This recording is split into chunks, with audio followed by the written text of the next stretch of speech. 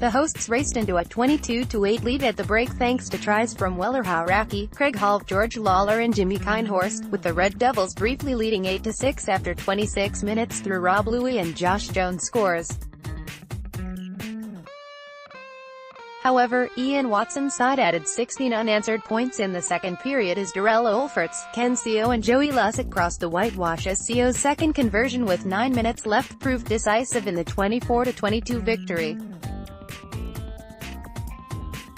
Salford returned to winning ways after last week's 46-14 hammering at home to Leeds to secure their third triumph from 4 matches, while the Robins have opened their season with 2 victories and 2 defeats.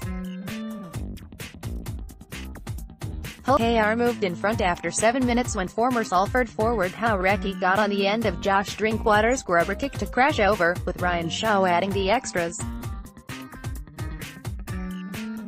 Salford hit back when Louis collected a Jackson Hastings pass before throwing a dummy to power his way before Jones scored his third try in as many games to put the visitors into an 8-6 lead.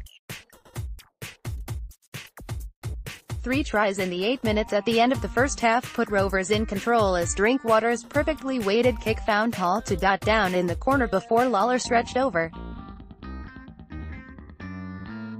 Keinhorst then scored a breakaway try in the 37th minute to extend Hull KR's advantage to 22-8, but that was as good as it got for the hosts.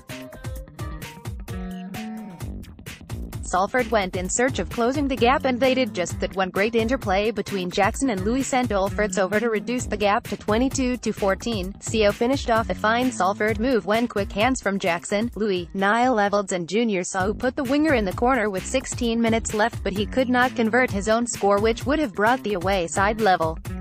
However, Sio held his nerve 7 minutes later when he kicked the match-winning conversion after hooker Lussick bundled his way over from close range to seal a great comeback victory. Hull KR coach Tim Sheens, a former director of rugby at Salford, felt his side failed to show up for the second half. "We're all very disappointed," Sheens said. "The problem was that we stopped playing. We led the possessions, penalty count, could have led by more and came back out for the second half looking to just do enough to stop Salford from scoring. We did nothing in the first 15 minutes of the second half. We threw no shape, didn't test them at all and they wore us down. The turning point was Joel Tompkins' no try at one end.